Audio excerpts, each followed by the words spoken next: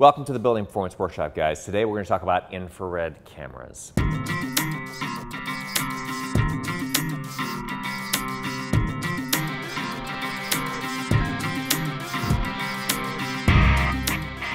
Now, I have collected 6 infrared cameras and I take them out to jobs. And I had a job this past week where I was doing 200 apartment scans over the course of 3 days. And I took several of these with me because, number one, I like to be prepared just in case, for example, my battery runs out or the camera breaks down, something like that. Obviously, you want to be set for that. But also, I wanted to try out what is best for what use case. I have 6 different cameras here. Here we have a $250 camera, and here we have a $25,000 camera. So I will describe what all of these do, and hopefully we'll get to a place where you understand a little bit more about what I now understand about how each of these has their strengths and has their weaknesses, but you definitely want to select the right camera for the right job. So let's go ahead and start down here, because this is where I want everybody to start in general. In my opinion, every single person who is interested in knowing anything about buildings should have at least a $250 camera. So this is a camera that hooks onto my cell phone. This is my iPhone 5. This is called the Flir ONE. Now they have upgraded their more recent generations of this. Just plug in to the bottom of your phone, and it can be an Android or an iPhone, it doesn't matter. This one though is paired specifically to my iPhone, and I specifically do not upgrade my iPhone because of this machine. This is not the little one that plugs into the bottom, which means that I can literally have this live on my iPhone all the time. I carry this with me 24 hours a day. That is very useful to me. There's a photographer who said that the best camera is the one that she happens to have on her, which is why she prefers using an iPhone. And I believe the same thing. If you don't have something to take a picture there, or if you're on an airplane and you're talking to somebody about what you do for a living, and you can whip out an infrared camera and start pointing it at things in an airplane, that's amazing. So what do you get for $250? Not a whole lot. That being said, this does have thousands of infrared thermometers inside of it. That's what all these infrared imagers do. They are looking at radiation of heat from surfaces. And that means that they have to have an array of infrared thermometers, those little things that cost 50 bucks or whatever, that you can point at a wall and it points a little laser at it and tells you what the temperature is. This has thousands of those embedded inside of it. So that is pretty impressive. Now, obviously, once we get up to the $25,000 end of the table over here, you can have a ton more sensors inside of the machine, along with other bells and whistles. But for right now, we're just gonna talk about nerdy metrics of the stuff. This has quite a lot. So for 250 bucks or for 400 bucks, which is the pro version, just get it. Don't even think twice. Any tool that's costs less than 500 bucks, just buy. If you're a professional like I am, you need tools like this, especially if they're in your pocket.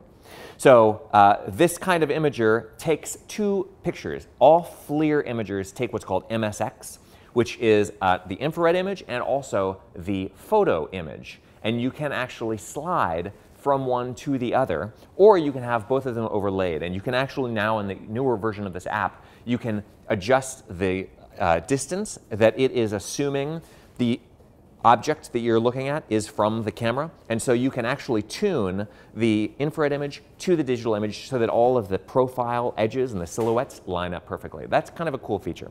Also, because it's on a phone, the software can be updated endlessly. You only have just a piece of hardware that's pretty good, and then you can do whatever you want with the software. That's neat. Okay, so next in line is a $700 piece of equipment. This is called the Flir C2, and this is a non-hooked to your cell phone piece of equipment. Why would I want this? First of all, I like that in my pocket because it's attached to my phone. I can upload to Instagram in seconds if I take a picture. So this is perfect for social media and for explaining to people. Also, I carry with me all the time. I am not going to carry this in my pocket, but I am not going to give this to my client to walk around independent of me within the building because this has my cell phone hooked on it. So I am going to give them this because this can be dropped. It has a little lanyard. I can put it over their head and they can walk around and be not so gentle with it. It only costs 700 bucks, and this keeps them No offense to my clients, but it keeps them away from me so that I can do my job and not worry about multitasking and explaining things. So again, you have the MSX, digital image overlaid with the infrared. It has a few more sensors, I believe, than the Flir ONE. Don't quote me on that.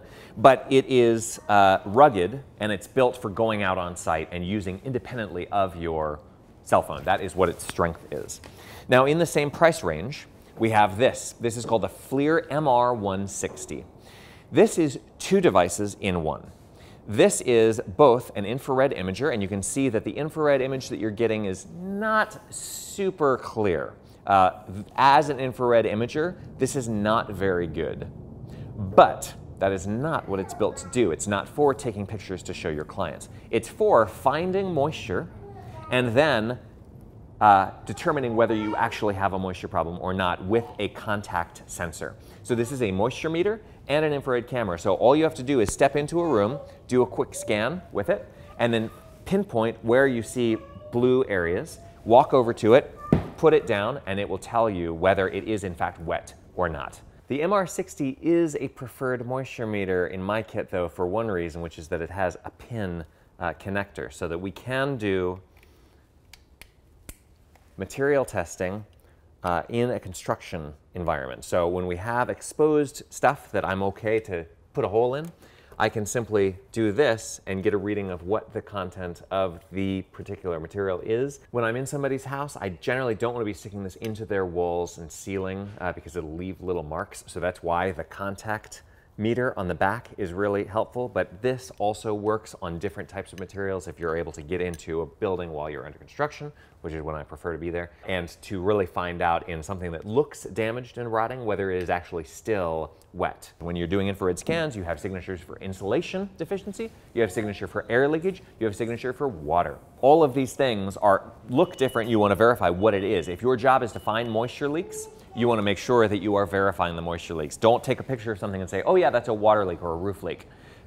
That will get you in big trouble if you haven't actually verified it with a moisture meter. So you can either have what I carry around with me most of the time, an infrared imager and a moisture meter, or you can have one piece of equipment that's not very good at infrared, but it is a pretty solid moisture meter. Now that being said, I carried around this past week, part of my job was to carry a moisture meter with me.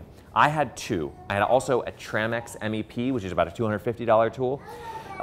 And I found that these two things disagreed with each other, which I don't really like. So I haven't done calibration testing on either of those pieces of equipment, but I like to just make sure if I'm not super comfortable with any one piece of equipment, I like to back it up with a second piece of equipment. And in some cases, you can see things with different infrared cameras that you can't see with others, and I'll get into that in just a second. So this also about a $700 purchase.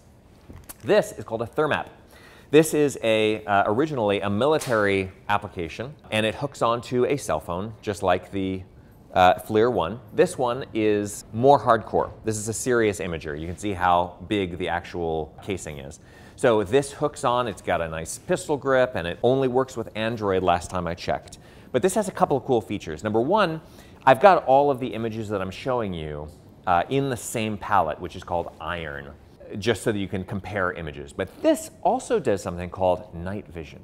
And what essentially the engineers of this tool have explained to me is that they can take the whole range of what the camera is reading and actually pop all of the temperatures out toward the extremes, so you get very black and very white, so that you can see things a lot clearer. If you're looking for things like animals at night, or if you're looking for people in your driveway, things like that, this can actually really help, and it is kind of a cool feature. Second thing that it can do is stream live video. I have not gotten that to work, to be perfectly honest with you, but apparently that is something you can do. So you can be in somebody's attic and be having them watch what you're doing on their laptop if they have an internet connection that you also are on. So that is kind of a cool feature. I don't do a lot of that. That's why I have this, because I don't want to be explaining something at the same time as I'm doing it. Next in line is my $5,000 camera. This is a Fluke TiR110. Apparently they don't make this model anymore, but I'm in love with it. This was an upgrade from the last one that I had, which got stolen from my office. That was an insurance claim that I was not super happy about. Now, the reason that I stuck with Fluke, and I don't get paid to endorse any of these companies, but this is my workhorse camera.